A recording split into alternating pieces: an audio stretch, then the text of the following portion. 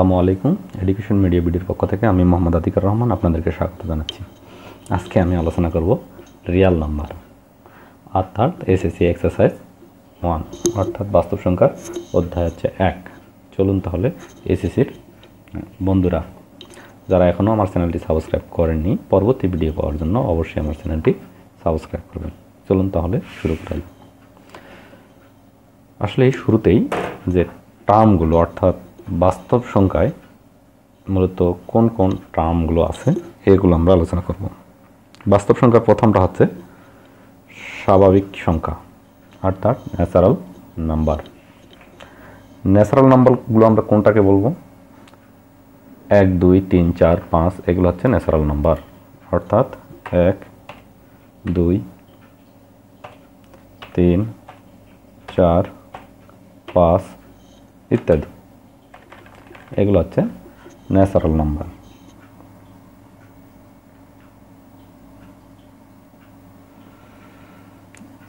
এই যে স্বাভাবিক ধনাত্মক এই স্বাভাবিক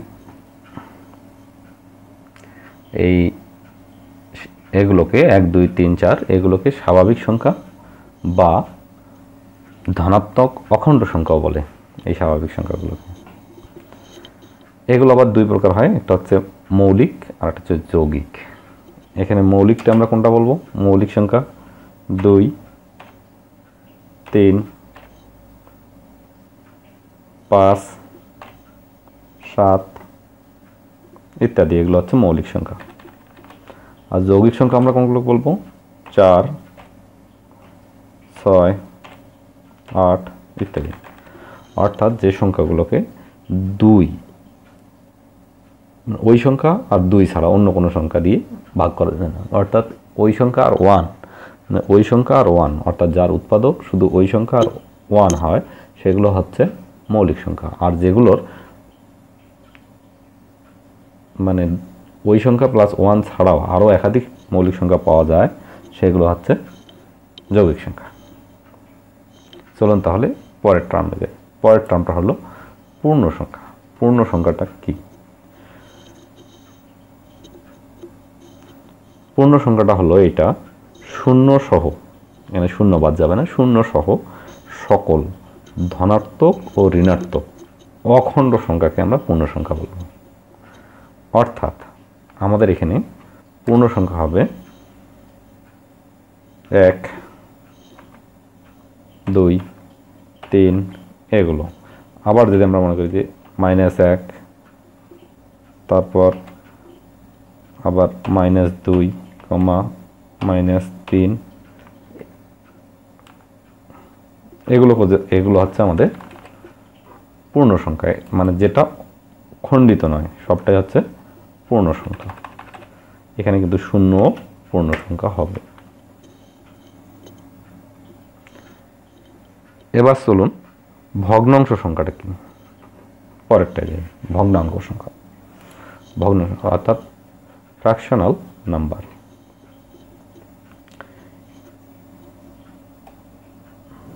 যেখানে পি আর কিউ পরস্পর সহমৌলিক, অর্থাৎ দুটো সংখ্যা থাকবে, একটা হচ্ছে পি আর একটা হচ্ছে কিউ, পরস্পর সহমৌলিক। মানে পরস্পর সহমৌলিক যেখানে কিউটা হবে শূন্যের চেয়ে বেশি, কিউটা হবে শূন্যের চেয়ে বেশি, অর্থাৎ উপরে হবে পি, নিচে হবে কিউ। আর কিউটা হবে 1, মানে কিউটা কখনোই 1 হবে না, অর্থাৎ নিচেরটা শুধু 1 হবে না। কিউটা কি হবে? শূন্য হবে না প্লাস 1 হবে না। তাহলে পি আর কিউ আকারে, পিউ বাই কিউ আকারে যে সকল সংখ্যা আছে সকল সংখ্যাকে ভগ্নাংশ বলে। অর্থাৎ পি কিউ আকারে যে সংখ্যাগুলো আছে সবগুলোকেই ভগ্নাংশ বলে।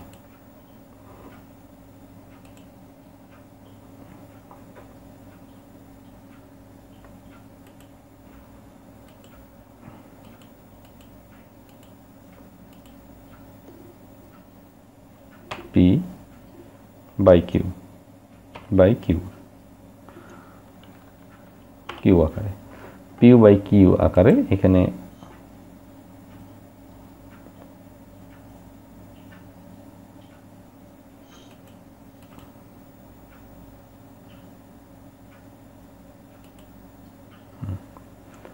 এই আকারে যেগুলো ইয়ে করব সবগুলোই হবে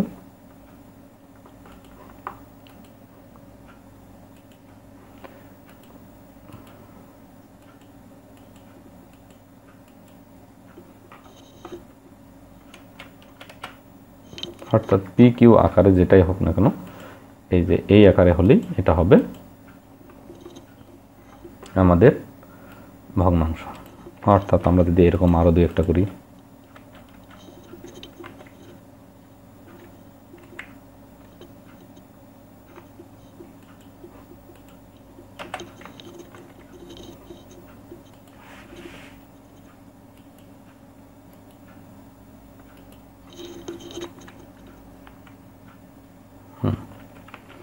পি কিউ আকারে, অর্থাৎ উপরে যদি আমরা এটা চেঞ্জ করে দিই, অর্থাৎ উপরে যদি আমরা দেই 1 আর নিচে যদি দেই 2,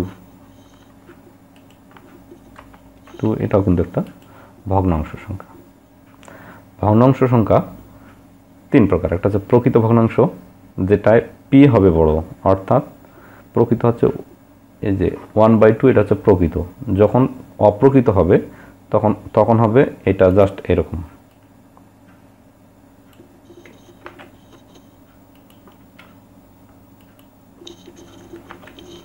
যখন এটা উপরে হবে 3 আর নিচে হবে 2, এটা হবে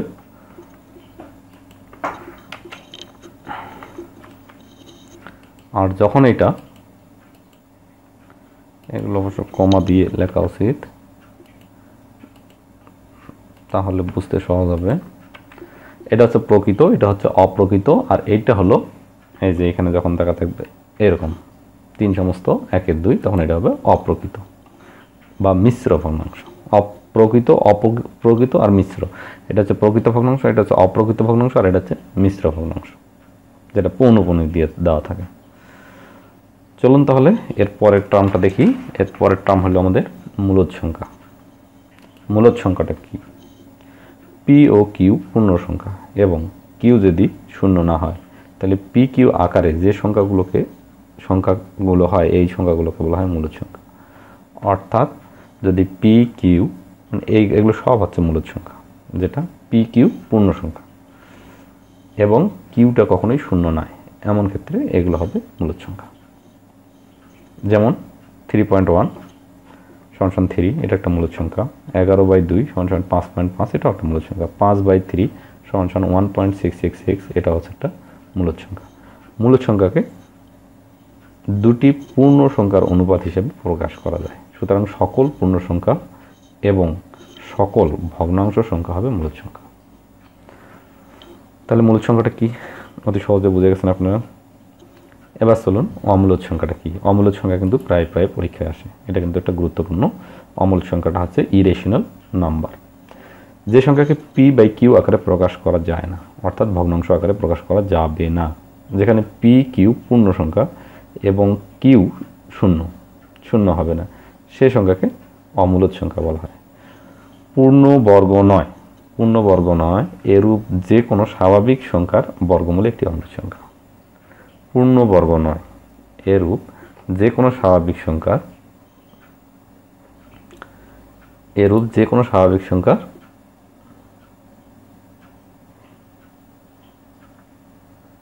বর্গমূলই হচ্ছে অমূলদ সংখ্যা, অর্থাৎ √2।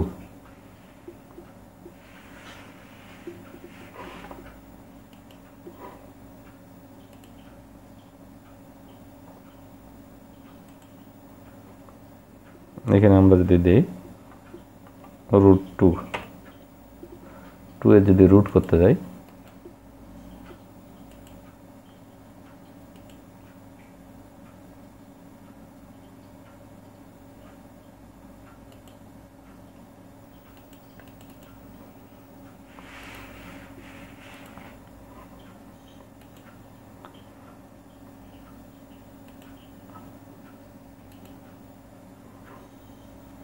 আচ্ছা আমরা মাইক্রোসফট অ্যাপ্লিকেশনের টেক্সট নিতে গেলাম, এখানে আমরা √2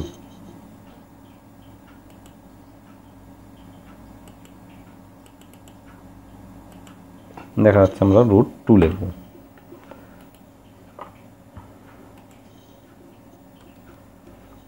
এর রুট 2 হলো আমাদের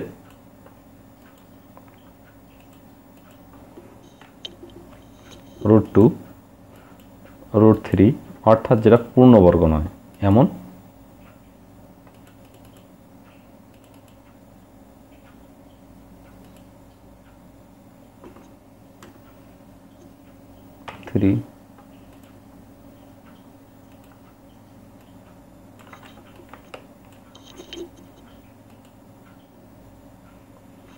অর্থাৎ রুট 2 রুট 3 রুট 5 ইত্যাদি হলো আমাদের অমূলদ সংখ্যা, অর্থাৎ যেটা পূর্ণবর্গ হয় না। যেমন রুট 2 সমান 1.414213, রুট 3 রুট 5/2 ইত্যাদি হচ্ছে অমূলদ সংখ্যা। অমূলদ সংখ্যাকে দুটি পূর্ণ সংখ্যার অনুপাত হিসেবে প্রকাশ করা যায়। এবার যাই দশমিক ভগ্নাংশ। মূলদ ও অমূলদ সংখ্যাকে দশমিকে প্রকাশ করা হলে তা একে দশমিক ভগ্নাংশ বলা হয়। যেমন 3 সমান 3.0, এটা হচ্ছে দশমিক ভগ্নাংশ। 5/2 2.5 লিখলে অর্থাৎ 5 2 ভাগ করলে আড়াই আড়াই হয়, 2.5 হয়, এটা হচ্ছে দশমিক ভগ্নাংশ। দশমিক ভগ্নাংশের ভিতর আছে সসীম দশমিক ভগ্নাংশ আর অসীম দশমিক ভগ্নাংশ। দশমিক বিন্দুর পর অঙ্ক সংখ্যা যদি সসীম হয় তাহলে এদেরকে সসীম দশমিক সংখ্যা বলা হয়, যেমন 0.52 পর্যন্ত শেষ। 3.4152 আর নাই ওইদিকে, এটা হচ্ছে সসীম। অসীম দশমিক ভগ্নাংশ যেটা দশমিক বিন্দুর পর অঙ্ক সংখ্যা যদি অসীম হলে এদেরকে অসীম দশমিক সংখ্যা বলে, যেমন 1.3333 আরও যে কত দূর আছে তার। এবার আমরা চলে যাই, আর একটা আছে অসীমেরই আবার দুই প্রকার, অসীম আবৃত দশমিক ভগ্নাংশ আর অসীম অনাবৃত দশমিক ভগ্নাংশ। অসীম আবৃত দশমিক ভগ্নাংশ কোনটা? অসীম দশমিক ভগ্নাংশের সংখ্যাগুলোর মধ্যে দশমিক বিন্দুর পর অঙ্কগুলো যদি পুনরাবৃত্তি হয় তাহলে অসীম দশমিক ভগ্নাংশ হবে এটা। অসীম আবৃত দশমিক ভগ্নাংশ হবে যদি পুনরাবৃত্তি হয় দশমিকের পরেরগুলো, যেমন দশমিকের পর 2 3 2 3 2 3 এরকম আসতেই আছে, এগুলো হচ্ছে অসীম আবৃত দশমিক ভগ্নাংশ। অসীম অনাবৃত দশমিক ভগ্নাংশ, অসীম দশমিক ভগ্নাংশের সংখ্যাগুলোর মধ্যে দশমিক বিন্দুর পর অঙ্কগুলো পুনরাবৃত্তি না হলে তা এদেরকে বলা হয় অনাবৃত দশমিক ভগ্নাংশ। বন্ধুগণ, এবার চলে যাব আমরা আসলে মূল টপিক, বাস্তব সংখ্যা, রিয়েল নাম্বারটা কি। সকল মূলদ সংখ্যা এবং অমূলদ সংখ্যাকে বাস্তব সংখ্যা বলে। সকল মূলদ সংখ্যা আর অমূলদ সংখ্যাকে আমরা বাস্তব সংখ্যা বলবো।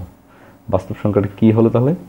0 +-1 +-2 +-3, ঠিক আছে, +-1/2 অর্থাৎ হাফ, +-3/2 +-4/3 ইত্যাদি, রুট 2 রুট 3 রুট 5 রুট 6, তারপর 1.23, তারপর 0.415 1.333 ইত্যাদি সবগুলি হচ্ছে বাস্তব সংখ্যা। চলুন তাহলে এবার পরের টার্মে যাই। পরের টার্ম হচ্ছে ধনাত্মক সংখ্যা অর্থাৎ পজিটিভ নাম্বার। শূন্য অপেক্ষা বড় সকল বাস্তব সংখ্যাকে আমরা ধনাত্মক সংখ্যা বলবো, যেমন 1 2 1/2 3/2 রুট 2 0.415 ইত্যাদি, এগুলো সবগুলো হচ্ছে ধনাত্মক সংখ্যা, পজিটিভ সংখ্যা, যেগুলো সব সময় শূন্য অপেক্ষা বড়। ঋণাত্মক সংখ্যা কোনটা? যেটা নেগেটিভ সংখ্যা। শূন্য অপেক্ষা ছোট বাস্তব সংখ্যাকে ঋণাত্মক সংখ্যা বলা হয়, যেমন -1 -2 -1/2 -3/2 রুট 2 -0.415 ইত্যাদি, এগুলো হচ্ছে ঋণাত্মক সংখ্যা। এবার চলুন অঋণাত্মক সংখ্যাটা বলতে কি বোঝায়। Non negative number. শূন্য সহ সকল ধনাত্মক সংখ্যাকে আমরা অঋণাত্মক সংখ্যা বলবো, অর্থাৎ নন নেগেটিভ নাম্বার বলবো, যেমন 0 3 1/2 ইত্যাদি, এগুলো হচ্ছে অঋণাত্মক সংখ্যা। বন্ধুরা, এবার চলুন একটা চার্টের সাহায্যে আমি এই বাস্তব সংখ্যাটার প্রকারভেদগুলো আপনাদেরকে দেখাই। এই যে একটা চার্ট, চাইলে আপনারা এটা স্ক্রিনশট রাখতে পারেন। বাস্তব সংখ্যা, বাস্তব সংখ্যাটা প্রথমেই হচ্ছে দুই প্রকার, একটা হচ্ছে মূলদ সংখ্যা আর একটা হচ্ছে অমূলদ সংখ্যা। এবার মূলদ সংখ্যা দুই প্রকার, একটা হচ্ছে পূর্ণ আর একটা হচ্ছে ভগ্নাংশ। এবার পূর্ণ সংখ্যা কোনটা? পূর্ণ সংখ্যা হচ্ছে তিন প্রকার। এটা হচ্ছে ধনাত্মক, ঋণাত্মক আর মাঝে থাকে শূন্য। ধনাত্মক, ঋণাত্মক বাদ দিলাম। ধনাত্মক সংখ্যা আবার কয় প্রকার? তিন প্রকার। একটা হচ্ছে মৌলিক, আর একটা হচ্ছে যৌগিক, আর মাঝে আছে 1। চলুন তাহলে এবার ভগ্নাংশগুলো দেখি। ভগ্নাংশের ক্ষেত্রে ভগ্নাংশ দুই প্রকার। একটা আছে সাধারণ ভগ্নাংশ আর দশমিক ভগ্নাংশ। সাধারণ ভগ্নাংশ তিন প্রকার: প্রকৃত, অপ্রকৃত আর মিশ্র। প্রকৃতটা কি? যেটার উপরেরটা ছোট নিচেরটা বড়, এটা হচ্ছে প্রকৃত। অপ্রকৃত যেটা উপরেরটা বড় নিচেরটা ছোট, এটা হচ্ছে অপ্রকৃত। আর মিশ্র, অপ্রকৃতটা ভাঙাইলে যেটা হবে সেটা হবে মিশ্র। চলুন এবার দশমিকে যাই। সবচেয়ে সমস্যা হচ্ছে দশমিকে। দশমিক ভগ্নাংশটা দুপাশে আছে, মূলদ হইতে পারে, অমূলদ হইতে পারে। এবার দেখি দশমিক ভগ্নাংশ তিন প্রকার। একটা হচ্ছে সসীম, আর একটা অসীম আবৃত আর অসীম অনাবৃত। সসীম কোনটা? যেটা দশমিক বিন্দুর পর অঙ্ক সংখ্যাগুলো নির্দিষ্ট, মানে এর চেয়ে আর বেশি নাই, সেটা হচ্ছে সসীম। অসীম আবৃত কোনটা? যেটা অসীম আবৃত মানে দশমিক বিন্দুর পর আবৃত হয়, অর্থাৎ একই অঙ্ক আসে, অঙ্ক সংখ্যা আসে, তখন এটা হবে অসীম আবৃত। অসীম অনাবৃত যখন অসীম থাকে বাট একই সংখ্যা আসে না, আবৃত হয় না, মানে পরপর একই সংখ্যা আসে না, তখন অসীম অনাবৃত হয়। বন্ধুরা ধন্যবাদ। আমার ভিডিওটি যদি আপনাদেরকে ভালো লাগে, অনুগ্রহ করে আমার চ্যানেলটি সাবস্ক্রাইব করবেন এবং পারলে আমার ভিডিওটিতে একটা লাইক দেবেন। ধন্যবাদ আপনাদের সবাইকে। আসসালামু আলাইকুম।